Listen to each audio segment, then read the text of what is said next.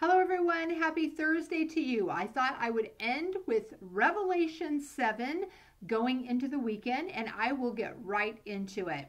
So, starting in Revelation 7, verse 1, I'm going to read a section of scripture, stop, and then just do some commentary. So, after this, I saw 4 angels standing at the 4 corners of the earth, holding back the 4 winds of the earth to prevent any wind from blowing on the land or on the sea or on any tree. Then I saw another angel coming up from the east, having the seal of the living God. He called out in a loud voice to the 4 angels who had been given power to harm the land and the sea. Do not harm the land or the sea or the trees until we put a seal on the foreheads of the servants of our God. So there's 4 angels. They are representing, they are holding back nature from the wrath of God. So God often uses nature in his wrath, okay? It's spoken of actually also in Revelation 1, Revelation 14:18, and Revelation 16, fire, as wind, fire, and water in those various verses. And so then we see another angel who's coming up from the east, and he's speaking to those 4 angels who are going to release these devastating, natural things from God. God is in control. He's giving them the instructions from God, and he's saying, wait, don't do anything yet until we put the seal of God on these specific people. The seal on the foreheads of the servants of our God. Okay, and so I will continue on with that part and then comment some more. Then I heard the number of those who were sealed, 144,000 from all the tribes of Israel. From the tribe of Judah, 12,000 were sealed. From the tribe of Reuben, 12,000. From the tribe of Gad, 12,000. From the tribe of Asher, 12,000. From the tribe of Naphtali, 12,000. From the tribe of Manasseh, 12,000. From the tribe of Simeon, 12,000.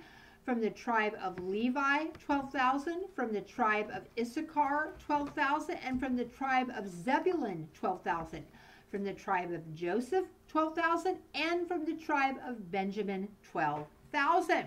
And okay, so basically we can clearly see that these 144,000 are from the tribes of Israel. And so today, when people accept Jesus Christ, we are sealed with the Holy Spirit until the day of redemption. And so this is God's guarantee that we're saved and we're safe from his wrath, and he will one day take us to heaven. So the 144,000 Jews will receive the Father's name as their seal. And you can see Revelation 14:1 in that also. In contrasting the mark of the beast, which the people who refuse to accept Jesus Christ in the tribulation, they will willingly accept the mark of the beast, okay? And he will give that to anyone that follow him. And those references are found all throughout Revelation. For example, Revelation 13:17, 14:11, 16:2, and 19:20. So basically, these seals are saving these specific people, these 144,000, from what is about to happen. And he's protecting them so they can spread the good news of Jesus Christ, okay?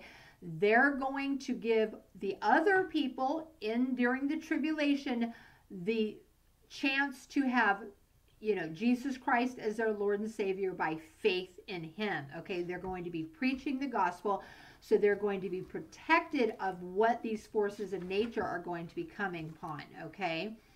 So going on, it's now talking about a new set of people, okay? So it says, starting in verse 9, after that just happened, I looked, and there before me was a great multitude that no one could count, from every nation, tribe, people, and language, standing before the throne and in front of the Lamb. So notice they're standing. They're people from every tribe, nation, people, and language, okay? And they were wearing white robes and were holding palm branches in their hands. And they cried out in a loud voice, "Salvation belongs to our God who sits on the throne and to the Lamb."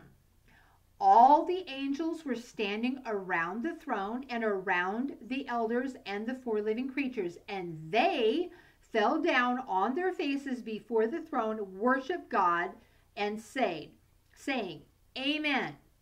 Praise and glory and wisdom and thanks and honor and power and strength be to our God forever and ever. Amen." So stopping right there, so we have this one group who is standing, a great multitude that no one could number, coming from every tribe, nation, people, and language, standing before the throne, the one on the throne, and Jesus Christ, and they are crying out to God, worshiping him. They're in a white robe with a palm leaf. Salvation belongs to our God who sits on the throne and to the Lamb. And then separately, then after that, the angels, the elders, and the four living creatures, and they give their exclamation of praise, saying "Amen," and their own exclamation of praise. And then it goes on to say, "Then one of the elders asked me, 'These in white robes, who are they and where did they come from?'" So this elder, one of these elders, is asking John this. And he says, "I answered, 'Sir, you know.' And he said, 'These are they who have come out of the great tribulation.'" Okay, so this is a forward look into the great tribulation, okay? "They have washed their robes and made them white in the blood of the Lamb." So remember, they have the white robes with the palm leaves.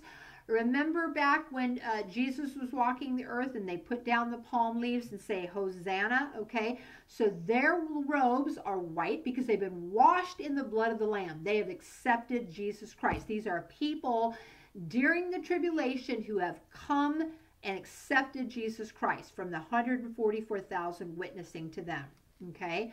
"Therefore, they are before the throne of God and serve him day and night in his temple, and he who sits on the throne will spread his tent over them. Never again will they hunger, never again will they thirst. The sun will not beat upon them, nor any scorching heat. For the Lamb at the center of the throne will be their shepherd. He will lead them to springs of living water, and God will wipe away every tear from their eyes." And that's the end of Revelation 7, and I'll just give a brief commentary, okay?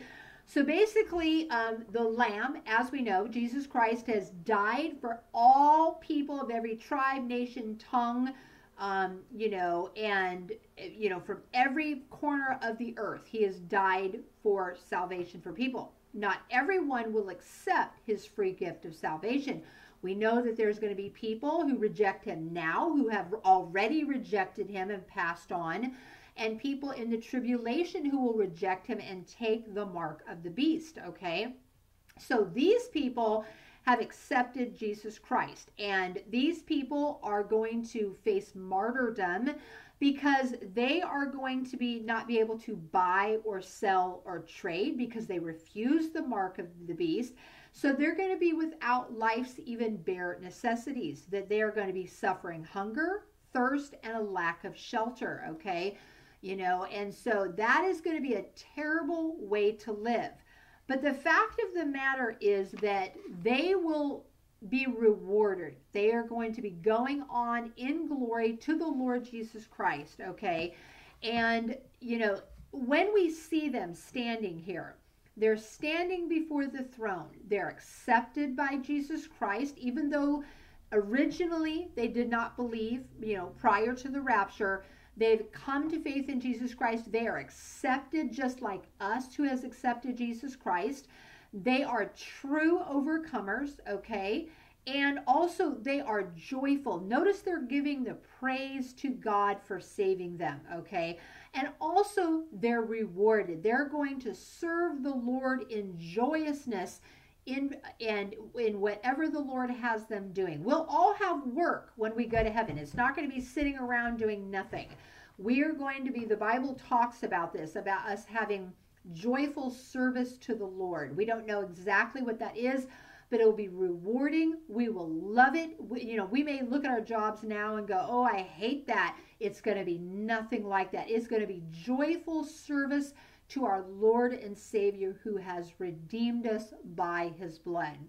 So during this picture, we've seen the 144,000, and we've seen this great multitude of people who've been saved. And then, sadly, there are going to be those who reject Christ and take the mark of the beast. But even right now, we haven't even got to the tribulation because the rapture will occur before it, okay?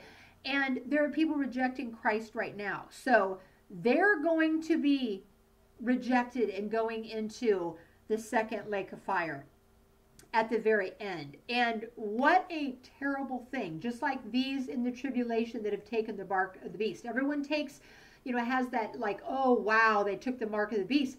But people now are making that decision also to be identified with the kingdom of darkness. We need to be like these 144,000. The lesson for us is preach the gospel.